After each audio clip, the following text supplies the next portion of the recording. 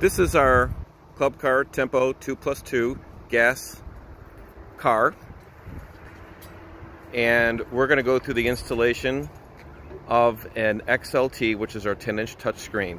But first I want to show what needs to be shipped for every single gas car.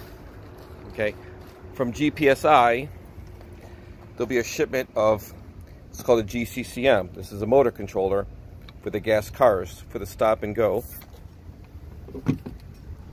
We'll also ship you this harness that will be used under the dash. We'll show you that being installed.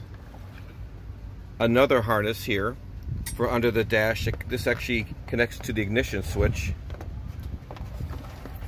This is a harness that actually connects up under the canopy, and the back of the video display unit, the VDU, actually attaches to this.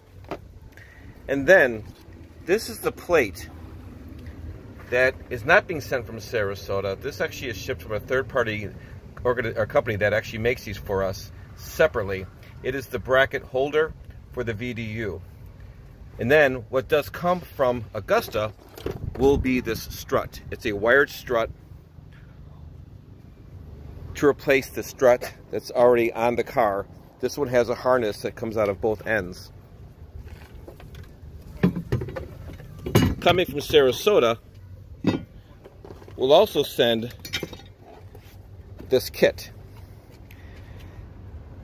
This kit includes the bar that installs under the canopy that the mounting bracket is attached to, a backer plate that goes in the back of the video display unit to protect it, a couple of clamps, this one and the one over there, to keep this bracket in place. Now, since the VDU is in the center of the canopy, if you've got a rear view mirror like this car does, it will need to be removed. And then we've provided a mirror for the driver's side. And then we've got all the nuts and bolts, and we'll show you which one goes to what part of the car that we're going to be installing on. So that's everything that needs to be put together and shipped for a demo car that's gas. And some come from Sarasota, some of the parts come from Augusta, and one part in particular comes from a third-party provider.